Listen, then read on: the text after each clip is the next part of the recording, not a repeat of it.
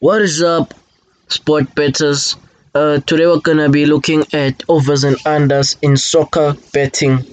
So, when I first started to do sport bettings, I had a little bit trouble understanding what overs and unders meant. I tried going online, couldn't find a solution. So, that is why I decided to do this video to help those who are still dipping their feet in Betway. Before we continue with this video, please hit that like button and please subscribe. I'm gonna be doing more videos like this in the future about where I explain different types of sport bettings, where I will also be showing my best live game strategies. Please also, if you've got any problems understanding any sort of betting in Betway or sport betting, please hit me down in the comments down below. I'll make a video about it. Thank you.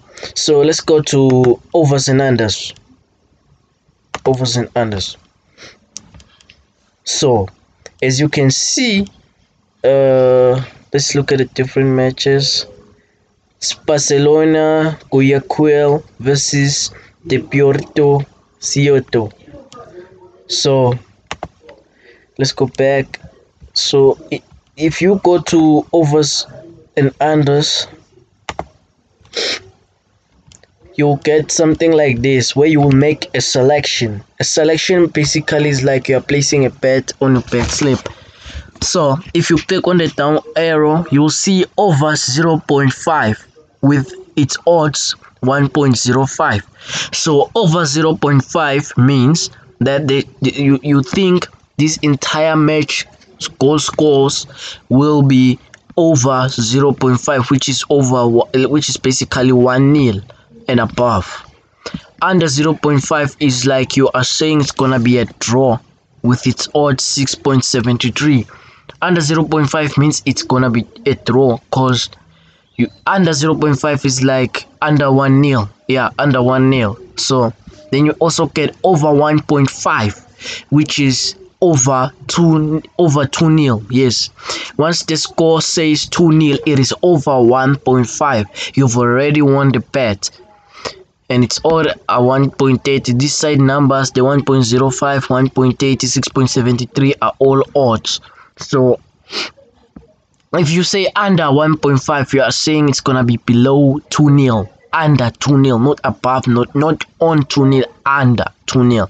So if you say over 2.5, you're saying it's gonna be 3-0 and above. Under 2.5, it's gonna be 2-0 and below. It's not gonna be 3-0.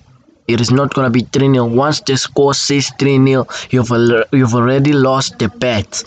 So over 3.5 is over 4-0. Yes, it's 4-0 and above, and under 3.5 is 3-0 going down. So I think you basically get the concept.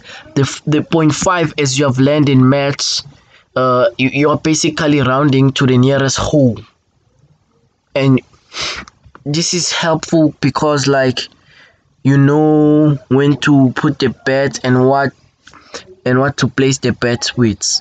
So guys, if you think this video was helpful and it explained a little bit better and you started to understand here and there, please hit that like button and please subscribe. I'm gonna be doing more videos like this, and don't forget that I'm gonna be showing you a live game strategy that brings in the wins for me. Thank you guys, hope to see you in my next video. Don't forget to subscribe.